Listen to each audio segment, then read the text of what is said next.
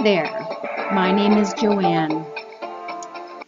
I have dealt with makeup since I was itty bitty, and I am here not so itty bitty anymore. Just turned 48 years old on March 19th.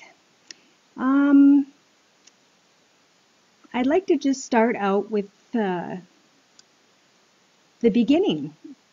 And here's where we actually are going to curl our lashes and do our brows. I do this before anything because it's dry. It's going to stick and last through everything else we're going to put around it. Now you can see I have a lot of wrinkles on my forehead, and I have dark circles under my eyes.